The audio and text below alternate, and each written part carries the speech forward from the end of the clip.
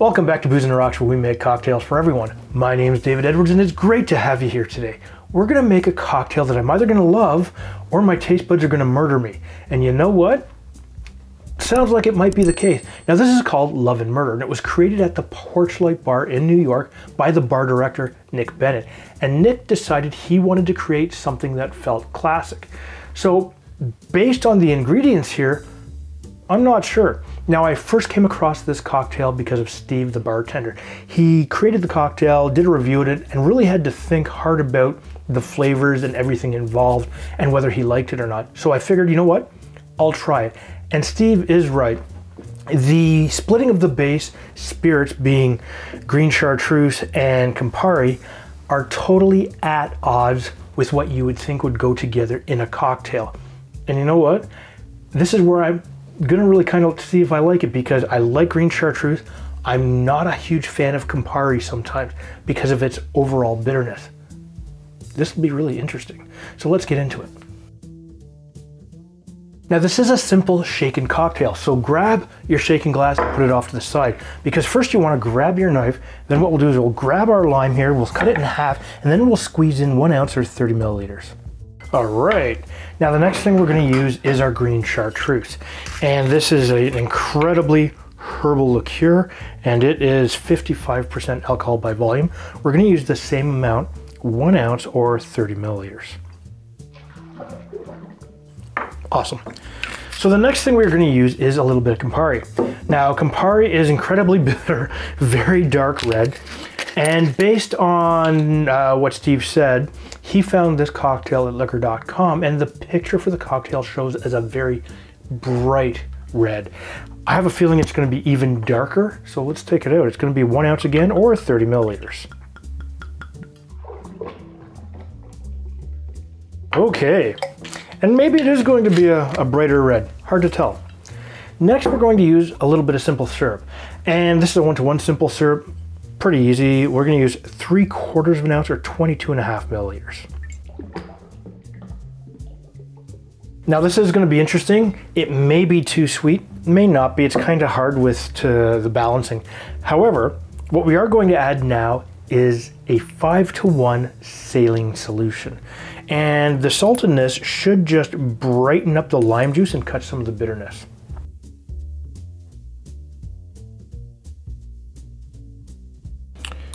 Perfect.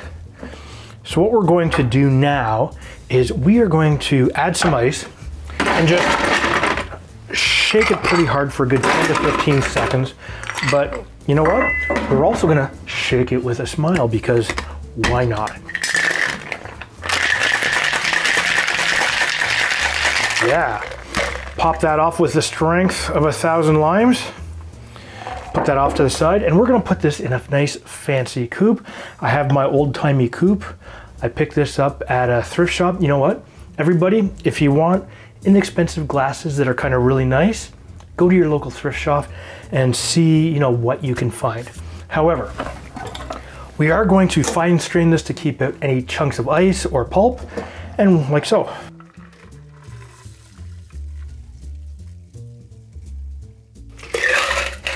Oh, very, very nice.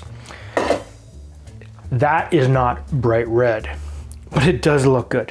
Now, the good thing is there's no garnish. So let's give it a try and see if we have the same reaction that Steve had. So immediately I give it a bit of a smell. I get a little bit of chartreuse and a little bit of Campari. It's not strong on the nose.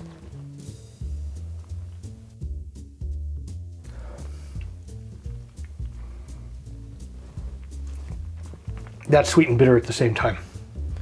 The herbal liqueur, or the Green Chartreuse, is kind of there, but it's overpowered by the Campari.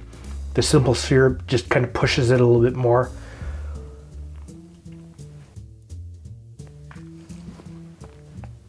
It's there, but the more you drink it, it changes and is a bit more subtle.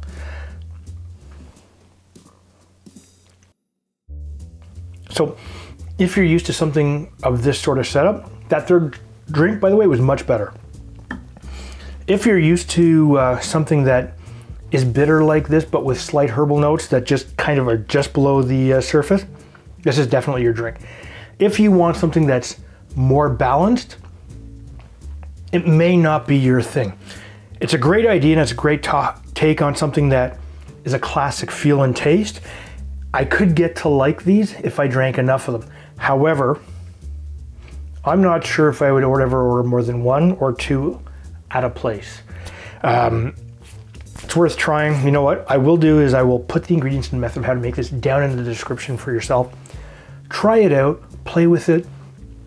If you think there are any adjustments could be made to this, please leave a comment down below. And if this is your first time to my channel, hit that subscribe button. Make sure you hit that bell notification. That way every time I put up a new video, you'll be notified. And if you'd like to help support the channel, please check us out at patreon.com/booze on the rocks, because every little bit helps us to bring these videos to you. You have a fantastic day.